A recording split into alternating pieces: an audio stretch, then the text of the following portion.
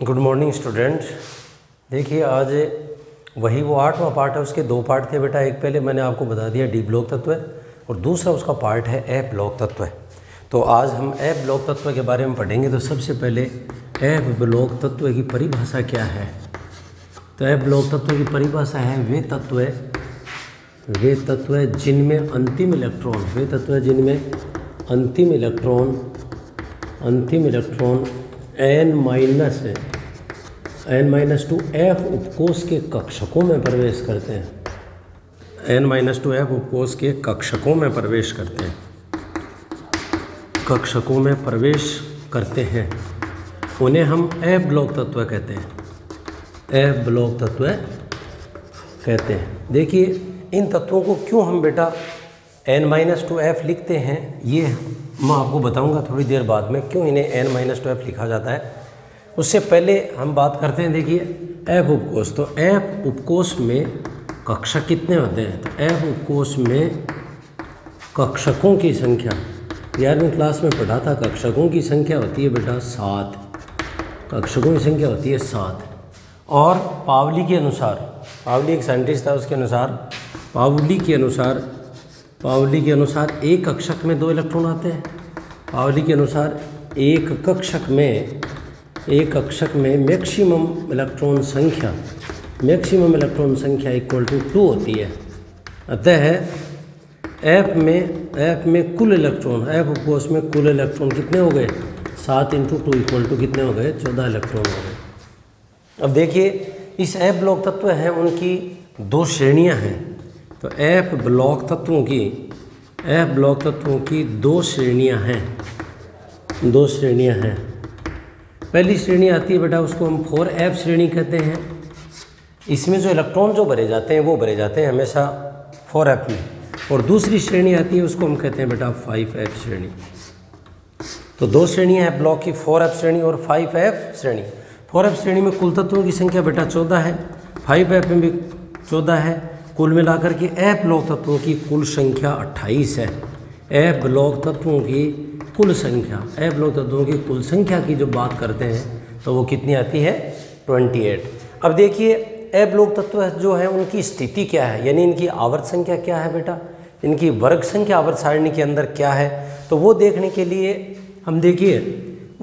लिए हम पुनः एक बार आवर्त सारणी में जस्ट नीचे, आवर्त सारणी में जस्ट जो क्षैतिज 2 लाइनें हैं वो पूरा का पूरा एफ ब्लॉक कहलाता है। एक श्रेणी 4f की कहलाती है, एक 5f श्रेणी कहलाती है। अब इसके लिए देख आवर्त संख्या की बात करें तो देखिए आवर्त सारणी के अंदर आवर्त संख्या 6 और 7, आवर्त सारणी के अंदर आवर्त संख्या 6 और 7, आवर्त संख्या ये 7 नंबर आवर्त है, ये 6 नंबर आवर्त है। तो ये जो एफ ब्लॉक के तत्व हैं वो किस आवर्त में है, आवर्त संख्या 6 और 7 में। और वर्ग संख्या की यदि बात करते हैं तो वर्ग संख्या कौन सी होगी बेटा, इसकी वर्ग संख्या हो गई ये, यहाँ वर्ग संख्या आधुनिक आवर्त सारणी के अनुसार 3rd से लेकर के और 12 तक होता है, 3 से लेकर के 12 तक वर्ग होते हैं। और यहाँ 13 से लेकर के 18 तक वर्ग, ये वर्ग संख्या 1 और 2। तो यहाँ जो 3rd वर्ग है, तीसरा वर्ग जो है, उस तीसरे वर्ग के अंदर जो है वो तत्व होते हैं यहाँ डी के। जैसा कि हमने जो ये 5वां हो गया, उसके बाद में ये चौथा आवर्त n=4, ये n=5। तो चौथे आवर्त के अंदर जो है वो संक्रमण श्रेणी चलती है स्कैंडियम से लेकर के जिंक तक, चौथे आवर्त में। उसके बाद में स्कैंडियम के जस्ट नीचे आता है, उसको हम कहते हैं इटरियम। तो ये इटरियम तो वर्ग संख्या कौन सी है इनकी, तीसरा वर्ग है ये। और चौथे वर्ग में भी जो तत्व हैं वो डी के आते हैं, 3D के। इसलिए हम बात करते हैं n=6 की। तो यहाँ जो तत्व हैं वो लास्ट की बात करते हैं 7वें आवर्त की। तो यहाँ तत्व आता है फ्रांशियम, उसके बाद में आता है रेडियम यानी फ्रांशियम, इसके तुरंत आगे आता है रेडियम, उसके आगे फिर तत्व आता है AC89, उसके बाद में यहाँ AC आ गया और इस जगह तत्व आता है 104 रदरफोर्डियम। कहने का मतलब ये हुआ कि चौथे वर्ग के अंदर रदरफोर्डियम आता है।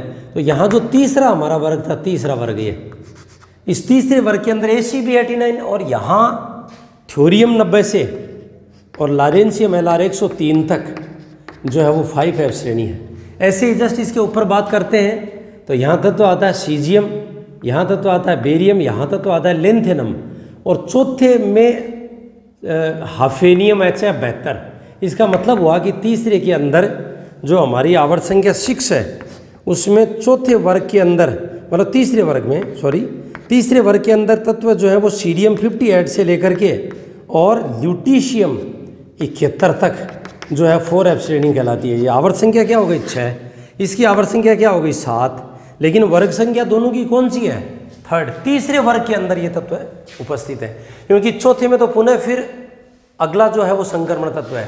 तो इसका मतलब इनके दोनों की ही जो है वो वर्ग संख्या कौन सी हुई, आधुनिक आवर्त सारणी के अनुसार तीसरे वर्ग में ही है। और वैसे पूरी आवर्त सारणी में बात करें तो ये 2 सारणियाँ क्षैतिज नीचे पड़ी हुई हैं, उनमें 4F और 5 है, F ब्लॉक के कुल तत्व हैं। और इसमें यदि आवर्त की बात करते हैं तो आवर्त संख्या कौन सी बेटा, आवर्त संख्या हुई 6 और 7, और वर्ग संख्या कौन सी हुई तीसरा। दोनों के लिए वर्ग जो है वो तीसरे वर्ग के अंदर ये तत्व उपस्थित है। ये हमारी हुई इनकी परिभाषा क्या है, और ये तत्वों की संख्या टोटल कितनी है, इसकी श्रेणियाँ कितनी हैं, और अगली बात हुई कि ये कहाँ स्थित हैं। तो वैसे तो आवर्त सारणी में 2 क्षैतिज पंक्तियाँ जो हैं वो नीचे रखी हुई हैं, इनको नीचे रखा हुआ, क्षैतिज पंक्तियाँ हैं नीचे रखा हुआ है। और वैसे यदि हम बात करते हैं तो वर्ग संख्या आधुनिक आवर्त सारणी के अनुसार तीसरे वर्ग में, और जैसे मैं एक बार पुनः आपको यहाँ चर्चा करूँ तो n बराबर 6 आवर्त है, n बराबर 7 आवर्त, ये 2 हमारे यहाँ आवर्त हैं। ये बात करूँ मैं यहाँ तो ये हमारा वर्ग संख्या 1, ये 2 और ये तीसरा और ये चौथा वर्ग हमारा आधुनिक आवर्त सारणी के अनुसार। यहाँ एलिमेंट हमारा आता है बेटा, उसका है फ्रांशियम 87, उसके बाद में 88 रेडियम, उसके बाद में यहाँ आता है एशी 89 एक्टीनियम 88 89, यानी ये 87 आ गया, 88 आ गया एटॉमिक नंबर इसका 89, और यह 4th के अंदर तत्व आता है रदरफोर्डियम मेरा RF 104 एटॉमिक नंबर। तो इसका मतलब ये हुआ कि इस जगह यहाँ थ्योरियम 90 से लेके और लारेंशियम LR103 तक 14 तत्व हैं। 14 तत्वों की जो श्रेणी है उसका नाम है 5F श्रेणी है।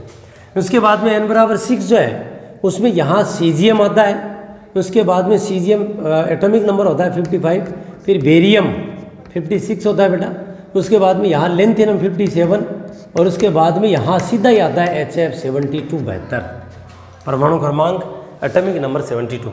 तो यहाँ इसका मतलब यहाँ फिर देखिए तीसरे वर्ग के अंदर यहाँ 3rd वर्ग में सीरियम 58 से लेकर के ल्यूटीशियम 71 तक 14 तत्वों की जो श्रेणी है उस श्रेणी का नाम है बेटा 4F श्रेणी, जिसे हम लेंथेनाइड भी कहते हैं।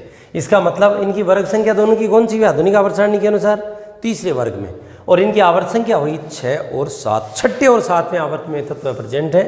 और इनकी जो बात करते हैं हम श्रेणियाँ जो हैं वो 2 है, वर्ग संख्या 3, आवर्त संख्या 6 और 7।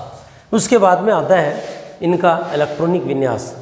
तो इलेक्ट्रॉनिक विन्यास सामूहिक इलेक्ट्रॉनिक विन्यास, जैसा कि हमने डी ब्लॉक में सामूहिक इलेक्ट्रॉनिक विन्यास डी ब्लॉक का पढ़ा, वैसे ही ब्लॉक में सामूहिक इलेक्ट्रॉनिक विन्यास आ जाएगा n-2f।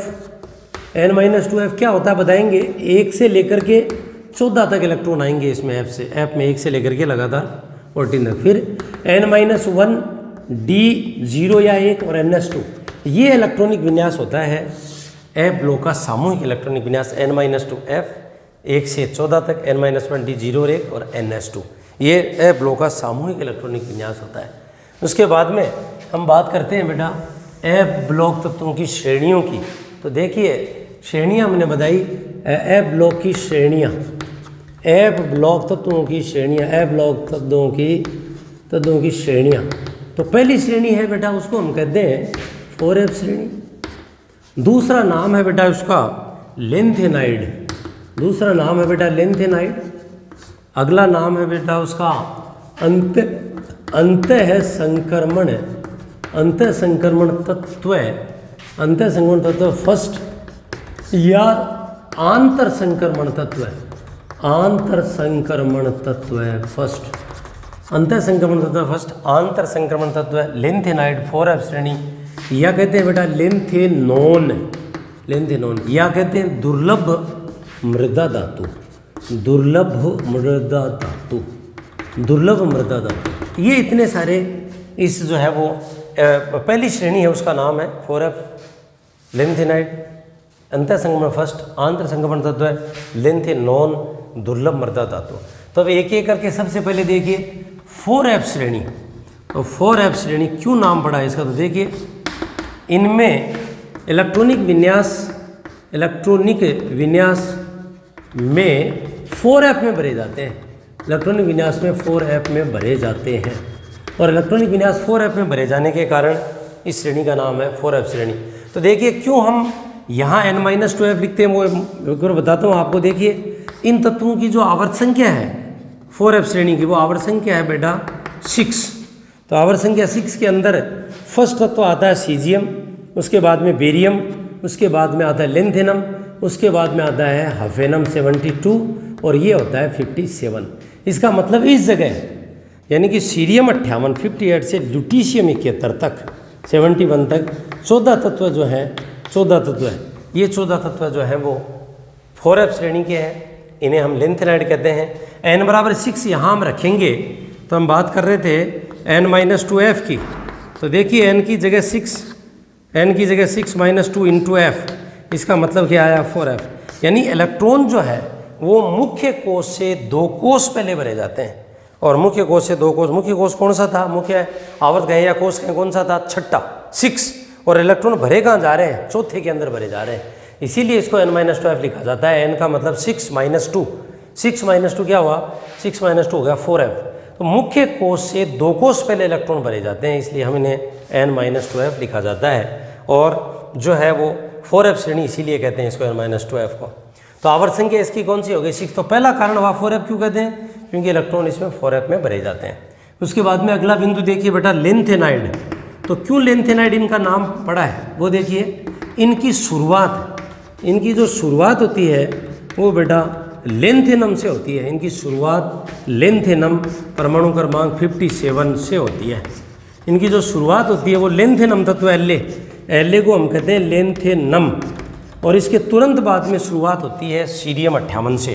तो इनकी जो शुरुआत होती है वो मतलब लेंथेनम से होती है 57 से, इसीलिए इस श्रेणी का नाम क्या है, लेंथेनाइड श्रेणी है, क्योंकि शुरुआत किससे हो रही है, लेंथेनम तत्व से। 57 सीरियम लेंथेनम 57 से शुरुआत होने का इन्हें लेंथेनाइड कहते हैं। उसके बाद में अगली बात आती है बेटा 4f श्रेणी के बारे में बता दिया, फिर लेंथेनाइड क्यों कहते हैं इनको। उसके बाद में आता है अंतः संक्रमण श्रेणी। तो ये बहुत इंपॉर्टेंट प्रश्न है कि f ब्लॉक तत्वों को अंतः संक्रमण तत्व क्यों कहते हैं। तो अगली बात देखिए अंतः या आंतर संक्रमण तत्व। आंतर संक्रमण तत्व के कारण यानी क्यों इन्हें f ब्लॉक को आंतर संक्रमण तत्व कहते हैं। f ब्लॉक को क्यों f ब्लॉक को अंतः संक्रमण तत्व के कारण क्यों कहते हैं इन्हें, अंतः संक्रमण तत्व इन्हें क्यों कहते हैं, उसके कारण देखिए बेटा। पहला कारण है ये तत्व संक्रमण तत्वों, ये तत्व संक्रमण तत्वों, और संक्रमण तत्वों को हम n-1d लिखते हैं। ये तत्व संक्रमण तत्वों के अंदर होते हैं, ये संक्रमण तत्वों के अंदर होते हैं। ये तत्व जो है वो n-1d के अंदर होते हैं। अब n-1d किन को कहा था, हमने पूर्व में आपको बताया था n-1d को कहा था। तो इसमें इलेक्ट्रॉन कैसे भरे जाते हैं बेटा, मुख्य कोश से एक पहले, और इसके अंदर जो इलेक्ट्रॉन थे ब्लॉक में उसमें इलेक्ट्रॉन भरे जाते हैं बेटा मुख्य कोश से 2 पहले। तो संक्रमण से कितना पहले हो गया, 1 पहले, क्योंकि n-1d का मतलब है ये संक्रमण है और n-2 का मतलब संक्रमण के भी और अंदर, तो इन्हें हम कहते हैं बेटा अंतः संक्रमण तत्व है। तो पहला कारण हुआ ये संक्रमण तत्वों के क्या है, अंदर, इसलिए अंतः संक्रमण तत्व कहते हैं। इनमें इलेक्ट्रॉन मुख्य कोश से 1 पहले, इनमें इलेक्ट्रॉन मुख्य कोश से 2 कोश पहले भरे जाते हैं, इसलिए पहला कारण। दूसरा कारण देखिए बेटा ये तत्व है, ये तत्व या यूँ कहें कि n-2f कक्षक है तो कर्नेल में तुलनात्मक रूप से अंदर होता है, कर्नेल में तुलनात्मक रूप से अंदर होता है, कर्नेल में तुलनात्मक रूप से अंदर होता है, अंदर होता है तुलनात्मक रूप से। कैसे देखिए यहाँ एक बिंदु आ रहा है जो आपको मैंने अच्छी तरह बताया था कक्षा 11 में, कर्नेल किसको कहते हैं। तो देखिए परमाणु की ये नाभिक है, पहला, दूसरा, तीसरा, चौथा, पांचवा, छठा। तो छठा कोश का मतलब छठा आवर्त हो गया और 4f श्रेणी इन्हीं में स्थित है। तो कर्नेल किसको कहते हैं? तो सबसे बाहरी कोष को हटा देने पर, मतलब संयोजी कोष था ये यहाँ, और इस संयोजी कोष को हटा देने पर, संयोजी कोष को मैंने हटा दिया, पहले था ये, और इस संयोजी कोष को हटा देने पर शेष बचा हुआ भाग जो है वो कर्नेल कहलाता है।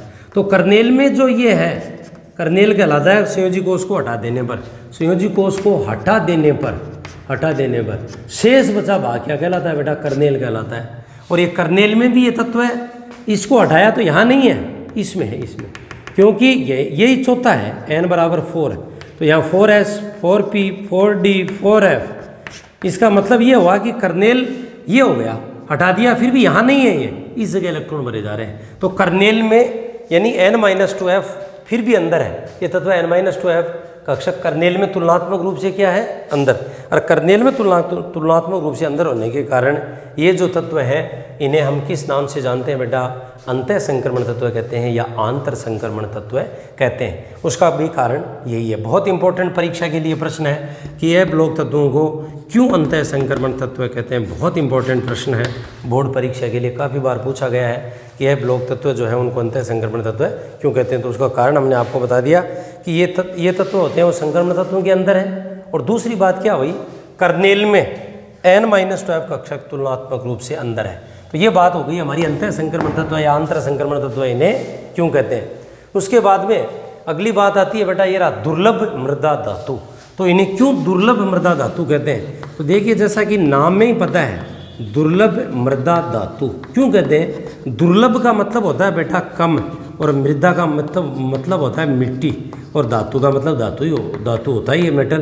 तो ये मिट्टी में कम मात्रा में मिलने के कारण, मिट्टी में कम मात्रा में मिलने के कारण 4f श्रेणी को हम लेंथ रेड तत्वों को प्रथम अंतः संक्रमण श्रेणी को दुर्लभ मृदा धातु के नाम से भी जानते हैं। तो क्यों दुर्लभ मृदा धातु कहते हैं? क्योंकि ये तत्व मिट्टी में बहुत कम मात्रा में मिलते हैं, इसलिए इन्हें दुर्लभ मृदा धातु कहते हैं।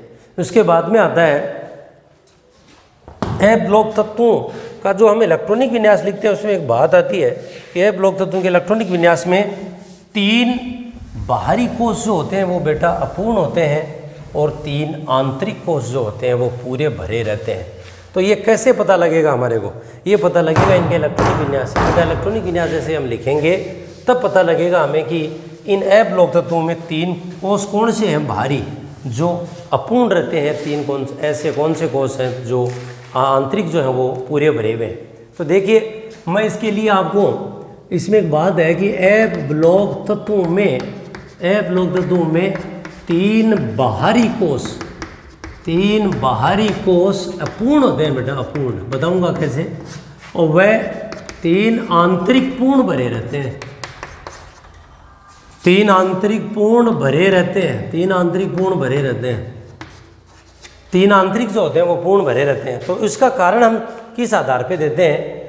3 जो आंतरिक जो है वो पूरे भरे हुए, बाहर वाले 3 अपूर्ण। वो उसके लिए हम लेंथ थीनम का इलेक्ट्रॉनिक विन्यास लिखते हैं 57, परमाणु क्रमांक 57, जो कि हमारा जो श्रेणी है ये 3D 4D 5D का तत्व है। ये 5D श्रेणी जो संक्रमण में पढ़ाई थी उसका तत्व है ये लेंथ थीनम। उसका इलेक्ट्रॉनिक विन्यास लिखते हैं तो देखिए बेटा 1s2 2s2 2p6, उसके बाद में 3s2 3p6 और 3d10, उसके बाद में 4s2 4p6 4d10, और उसके बाद में 4f में एलिमेंट नहीं है, उसके बाद में 5s2 5p6 5d1, और उसके बाद में आता है बेटा 6s2। तो देखिए इनका हम इलेक्ट्रॉनिक विन्यास लेंथ थीनम का 57 का हमने लिखा। तो देखिए यहाँ इलेक्ट्रॉन नंबर 2 यहाँ है, यहाँ 6 2 8 दूसरे कोष में, पहला कोष में इलेक्ट्रॉन 2, दूसरा कोष उसमें इलेक्ट्रॉन 6 2 8, तीसरे के अंदर देखिए इलेक्ट्रॉन नंबर 18 दिख रहे हैं आपको, ऊपर देखिए 18 दिख रहे हैं, 10 और 6 16 और 2 18 तीसरे में। चौथा देखिए ये रहा, तो चौथे के अंदर इलेक्ट्रॉन नंबर 18 ही है, और कायदा हम बाद में देखेंगे। 5वें में देखिए 9 और 6ठे में देखिए 2 इलेक्ट्रॉन। तो यहाँ देखिए 2n² सूत्र हम लगाते हैं जब बेटा, तो देखिए पहले मुख्य कोष के अंदर 2n² सूत्र से मैक्सिमम इलेक्ट्रॉन नंबर 2 यहाँ है। तो आंतरिक पहला पूर्ण, दूसरा आंतरिक देखिए 8 इलेक्ट्रॉन 6 और 2 8, दूसरा मुख्य कोष 2n² सूत्र अगर लगाएंगे, n का मान 2 लगाएंगे तो इलेक्ट्रॉन नंबर हो गया बेटा टोटल कितना हुआ 8।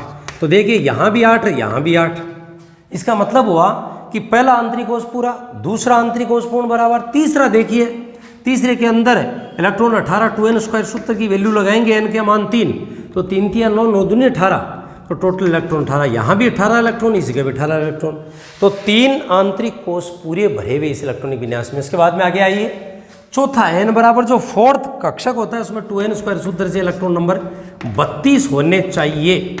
लेकिन जब ए ब्लॉक की शुरुआत नहीं होती है, शुरुआत होते ही यहाँ इलेक्ट्रॉन F में एक आएगा, जैसा कि सीरियम का इलेक्ट्रॉनिक विन्यास हम लिखेंगे, सीरियम 58 का इलेक्ट्रॉनिक विन्यास अभी थोड़ी देर बाद में लिखेंगे, तो F के अंदर एक इलेक्ट्रॉन आ जाएगा बेटा इस जगह F के अंदर।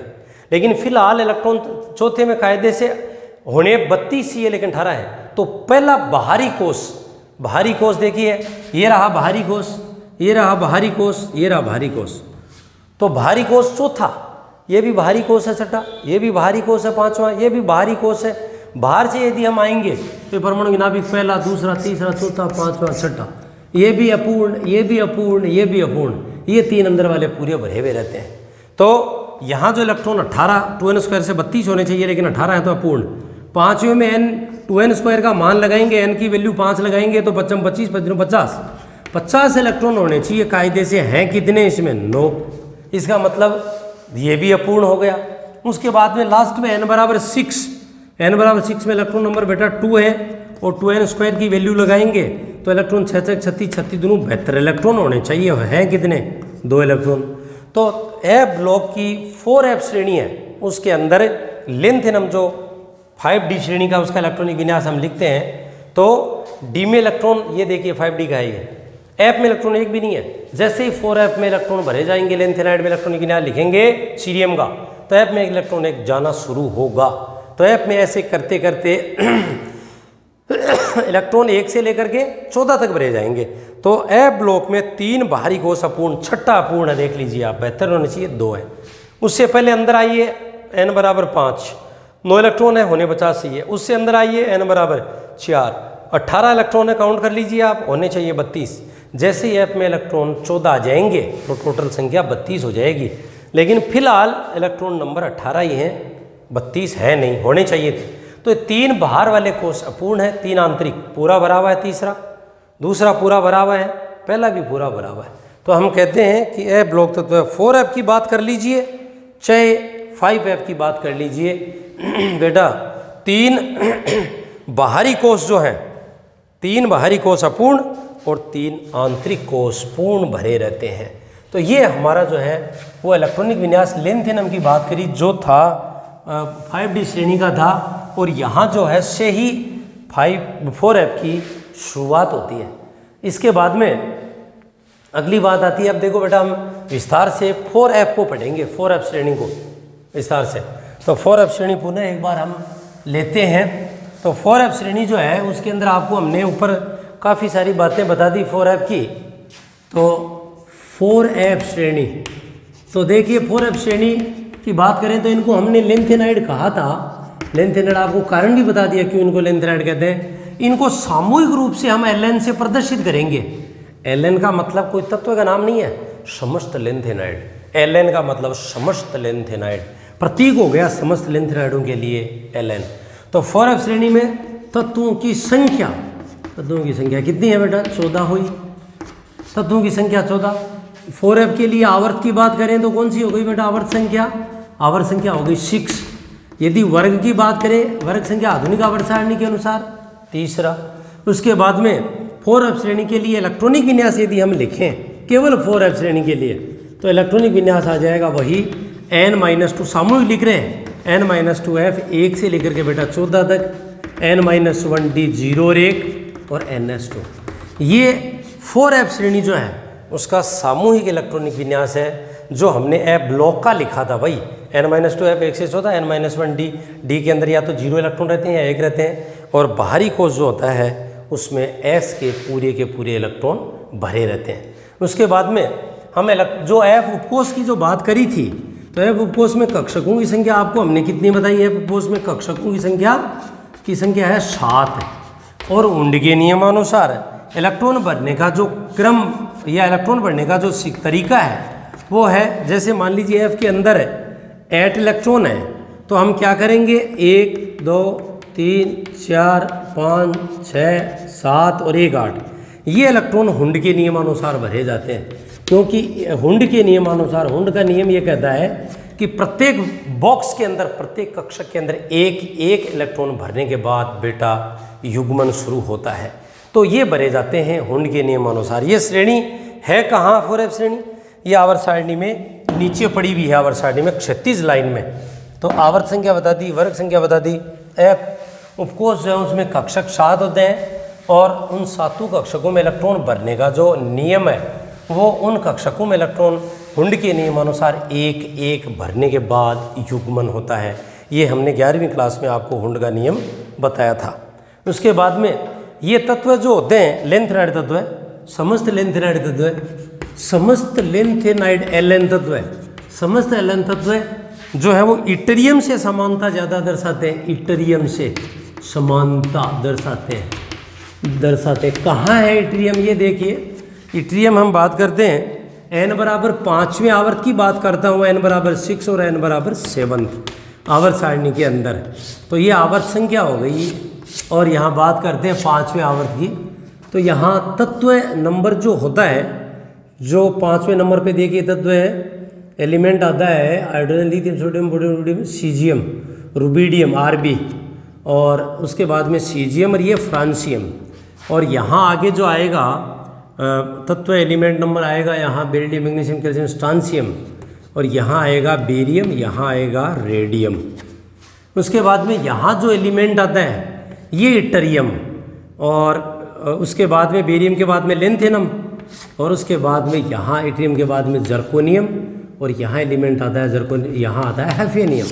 तो यहाँ 39 और ये क्या है 57 और ये है 40 और ये है 72 एटॉमिक नंबर आपको हमने बताए।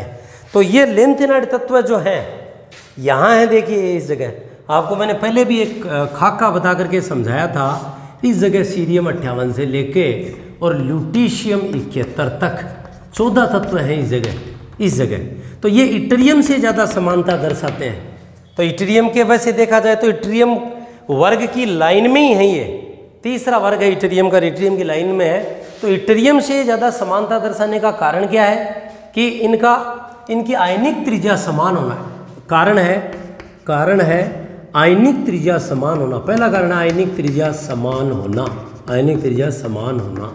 कहने का मतलब इसकी त्रिज्या जितनी है इटरियम की वो त्रिज्या इनकी होती है लगभग, मतलब बराबर सी। तो आयनिक त्रिज्या समान होना पहला कारण। दूसरा है खनिजों में साथ पाया जाना, खनिजों में साथ पाया जाना, यानी जो पाए जाते हैं, यानी इट्रियम के जो भी खनिज हैं उन्हीं खनिजों के अंदर लेंथेनाइड जो तत्व हैं, एलन तत्व हैं, वो पाए जाते हैं। इसीलिए हम कह सकते हैं कि लेंथेनाइड तत्व जो है वो किससे समानता दर्शाते हैं, इट्रियम से ज़्यादा समानता दर्शाते हैं। उसके बाद में अगला बिंदु हमारा आता है बेटा एलन तत्व जो लेंथेनाइड है उनका इलेक्ट्रॉनिक विन्यास व उसकी ऑक्सीकरण अवस्था। लेंथेनाइड तत्वों का इलेक्ट्रॉनिक विन्यास व उनकी ऑक्सीकरण अवस्था क्या है। तो अगला जो बिंदु हम पढ़ रहे हैं वो है एलन तत्वों का इलेक्ट्रॉनिक विन्यास, एलन तत्वों का इलेक्ट्रॉनिक विन्यास व ऑक्सीकरण अवस्था, यानी किस प्रकार की ऑक्सीकरण अवस्था दर्शाते हैं। एक बात हमें पता है कि सारे के सारे लेंथेनाइड तत्व धातुएं हैं और धात्विक प्रकृति होने के कारण सारे के सारे इलेक्ट्रॉन त्याग करके धनायन बनाते हैं, और जब धनायन बनाते हैं तो धनायन बनाने पर इनकी ऑक्सीकरण अवस्था कौन सी ज़्यादा स्थायी होती है और कौन सी अन्य ऑक्सीकरण अवस्था प्रदर्शित करते हैं। तो एलन तत्वों का इलेक्ट्रॉनिक विन्यास ऑक्सीकरण अवस्था, सबसे पहले इलेक्ट्रॉनिक विन्यास हम लिखेंगे बेटा लेंथेनम 57 का। और ये इलेक्ट्रॉनिक विन्यास लिखने के लिए हम सबसे पहले इलेक्ट्रॉनिक विन्यास लिखा करते हैं। अभी थोड़ी देर पहले लेंथेनम कंप्लीट का इलेक्ट्रॉनिक विन्यास हमने लिख के बताया आपको। तो वो होता है जिनोन यानी 54, यानी इसका एटॉमिक नंबर होता है जिनोन का 54। उसके बाद में 54 के बाद में 6s2, तो ये हो गया 56 और ये हो गया 57। ये इलेक्ट्रॉनिक विन्यास होता है लेंथेनम का। जिनोन का 54 होता है, 54 और 2 ये हो गए 56 और 1 57। तो जो उत्कृष्ट गैस ज़ीनोन है उसका इलेक्ट्रॉनिक विन्यास अभी थोड़ी देर पहले दोबारा एक बार लिख देते हैं इधर। लेंथेनम का इलेक्ट्रॉनिक विन्यास 57 का इलेक्ट्रॉनिक विन्यास देखिए 1s2 2s2 2p6 3s2 3p6 और 3d10। उसके बाद में अगला आता है 4s2 4p6 4d10 4f। उसके बाद में 5s2 5s2 5p6 5d1 और 6s2। ये इलेक्ट्रॉनिक विन्यास होता है ज़ीनोन का इलेक्ट्रॉनिक विन्यास होता है बेटा। ये नहीं, ज़ीनोन का इलेक्ट्रॉनिक विन्यास यहाँ तक होता है, यहाँ तक, और ये यहाँ तक इलेक्ट्रॉनिक विन्यास 54 होते हैं। इलेक्ट्रॉन आप काउंट कर लीजिएगा, सारे इलेक्ट्रॉन आप काउंट करोगे तो इस जगह नंबर 54 मिलेगा। ये ज़ीनोन का इलेक्ट्रॉनिक विन्यास है। तो यहाँ ज़ीनोन का इलेक्ट्रॉनिक विन्यास को हम कोष्टक में लिख देते हैं। उसके बाद में ये लिखने के बाद में देखिए इलेक्ट्रॉन जो है वो 4s 4p 4d 6s2। तो देखिए क्यों यहाँ देखिए ये पाँचवा कोष पूरा नहीं हुआ है, n बराबर 5 n बराबर 5 पूरा नहीं है क्योंकि इसमें इलेक्ट्रॉन नहीं हुए, होने चाहिए 50। उससे पहले कौन सा शुरू हो गया 6s2, तो n बराबर 6। तो यहाँ जो नियम लगता है वो n+l नियम लगता है। n का मान लीजिए इसके लिए बात करते हैं, d के लिए 5 और l का मान होता है 2, तो कितने हो गए 7। और यदि 6s के लिए बात करते हैं हम 6s के लिए तो क्या हुआ 6 + s के लिए l का मान होता है बेटा 0, तो कितना हुआ 6। तो n+l के नियमानुसार जिनके लिए n+l के योग का मान कम होता है उनमें बेटा इलेक्ट्रॉन पहले भरे जाते हैं। इसीलिए इलेक्ट्रॉन 6s में भरा गया है। d में एक इलेक्ट्रॉन आने के बाद में पहले 6s। कारण क्या है n+l नियम, जो 11वीं क्लास में हमने आपको बताया था। इसीलिए पाँचवा कोष पूरा नहीं उससे पहले छठा कोष शुरू हो गया, चौथा कोष पूरा नहीं उससे पहले पाँचवा शुरू हो गया। और वो हम देते हैं आधार उसका देते हैं n+l। देख लीजिए यहाँ 4f में इलेक्ट्रॉन नहीं गया, 5f में चला गया। कारण देख लीजिए 4f = n का मान बेटा 4 है और f के लिए l का मान कितना होता है 3। कितना होगा टोटल मिलाकर के n+l के योग का मान 7 हो गया। और यहाँ कितना आ रहा है 5 और +0, क्योंकि 5s की बात करेंगे तो n का मान 5 है, s के लिए l का मान 0, तो कितना हो गया 5। अब देखिए कम मान ये है तो इलेक्ट्रॉन पहले इसी में भरे जाएंगे। तो ये n+l नियम के अनुसार ही बेटा ये इलेक्ट्रॉन भरे जाते हैं कि पहले पूरा कोष पूरा नहीं होता है, उससे पहले आगे वाला कोष जो है वो शुरू हो जाता है। तो ये हमारा ज़ीनोन का इलेक्ट्रॉनिक विन्यास है 54 और ये 56 और एक 57। उसके बाद में सीरियम, और ये शुरुआत होती है 4f के, पहला एलिमेंट है सीरियम। तो इलेक्ट्रॉनिक विन्यास आएगा ज़ीनोन और 4f1 5d1 6s2।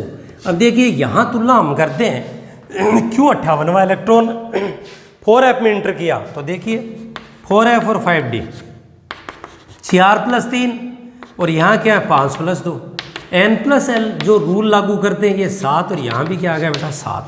तो n+l नियम ये कहता है कि देखिए n का मान 4, l का मान f के लिए 3 होता है, तो 7 कक्षा 11 में आपको हमने बताया था अच्छी तरह n+l रूल। यहाँ देखिए n का मान 5, d के लिए l का मान 2 होता है, 7 हो गया, दोनों सेम आ गया। और n+l नियमानुसार यदि ये योग सेम आता है तो पहले इलेक्ट्रॉन उसमें भरे जाते हैं जिनमें n का मान कम होता है। इसीलिए 5d में इलेक्ट्रॉन जो एक चला दो गया, ये जाने के तुरंत बाद में इसे आगे वाला इलेक्ट्रॉन जो है 4f में भरा जाएगा, क्योंकि 4f के लिए जो है वो n+l के योग का मान बराबर तो आ रहा है दोनों के लिए, तो n का मान कम होने के कारण इलेक्ट्रॉन जो है वो सीरियम में 58वां इलेक्ट्रॉन, प्रश्न भी बन सकता है यहाँ, सीरियम में 58वां इलेक्ट्रॉन d में जाना चाहिए था, 5d1 और 2 होना चाहिए था, लेकिन हो क्या रहा है 4f में जा रहा है। कारण क्या है, ये रहा n+l नियम। 4f और 5d के लिए n+l नियम लागू होने के बाद में सीरियम का 58वां इलेक्ट्रॉन जो है वो बेटा किस में चला जाता है, वो सीरियम में चला जाता है। तो आज के लिए हम बेटा बस इतना ही पढ़ेंगे, बाकी इलेक्ट्रॉनिक विन्यास जो है वो हम कल पढ़ते हैं। जितना आपको बताया है इस इलेक्ट्रॉनिक विन्यास को बेटा पढ़ना अच्छी तरीके से, और कोई चीज़ समझ में नहीं आए वो मेरे को पूछना कल। Thank you.